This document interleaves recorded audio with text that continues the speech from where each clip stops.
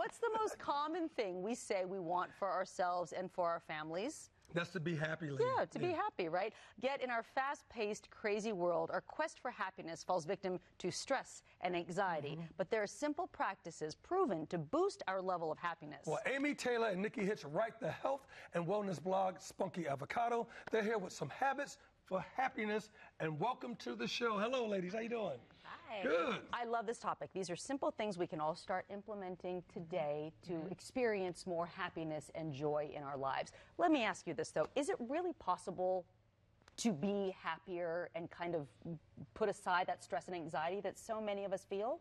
It doesn't feel like it sometimes, but it absolutely is. So why we are born with kind of a set point for happiness, it's not fixed. So where I was born more on the melancholy end of things, and I've had to work harder to like keep my head above water than like maybe somebody who was born with a really sunny, natural disposition. These practices that we're going to talk to you about that become habits absolutely raise that set point and have been kind of revolutionary, I have to say, in my own life. Well, you talk about these practices. Let's get into it. You said the number one is gratitude. Gratitude, yes. Yes. Yes, there's actually mounds of research that show that having a daily gratitude practice can ward off negative emotions, and it just helps to transform the way we view the world. So it makes us more optimistic and compassionate, and it's simple. So if you take 5 minutes in the morning and you just jot down 3 unique things that you're grateful for, and it's important that they're unique because that's what makes you really get present in the moment to find and pick out what those unique things are that you're grateful for. It's easy to say, my family, my health, and which we should be grateful for, right? But that's what you mean about unique. Really kind of delve into that. What about your family? Right. I'm grateful for my kids, every morning. But particularly grateful when the little one packs her lunch for the 6:30 a.m. bus, right?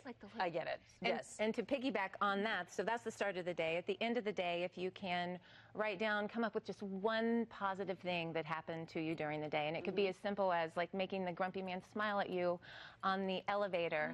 It trains your brain to start looking for the positive things in every day, and it starts to rewire your brain and change the way you look at the world. Also, when you write it down, the more detail you can add to the story, yes, absolutely, the better it is, because then it sticks. It sticks in your brain, and it's like you're experiencing it all over again, right? Also, taking time to connect with other people. Talk about the importance of that and how that makes us happier. One of the biggest predictors of happiness and just contentment in life is strong social connections. So this practice is to connect with people on a daily basis in ways that you wouldn't normally do that. So it might just be writing a thank you note or an email to someone that you've always just wanted to say, I appreciate you and you've made a difference in my life. Talking to a friend that you've wanted to reconnect with on the phone for years, or inviting a colleague out to coffee because you just want to know them better. So establishing those deep human connections is extremely important and is as predictive to longevity as having heart disease or obesity or other negative health conditions. It's that important. Another way to pump up your happiness is exercise. Talk about exercise, Nikki. You're not going to say endorphins, are you? No, no. That would be short term. Yes, it makes you happy, but those are short term. So exercise, it can be as effective, if not more effective, than antidepressants for some people. And it doesn't take much. It can be 15 minutes of an elevated heart rate. It can be a brisk walk. Take the dog out for a walk. Just watch the hips. And and it will boost the mood. It definitely has an antidepressant effect. See, this is all stuff that we can do. Meditation. I know that you both practice meditation, and you say this is a game changer. It is, absolutely. Just a simple meditation practice. You will hear all the time, and we've talked about this, that people will say, oh no, I just can't meditate. Anybody can meditate. Anybody. It just takes, if you start with 5 minutes of your day, sit down, get quiet, and just connect with your breath. Follow your breath in and out. And if your mind goes in different directions, that's okay. Just bring it back to the breath.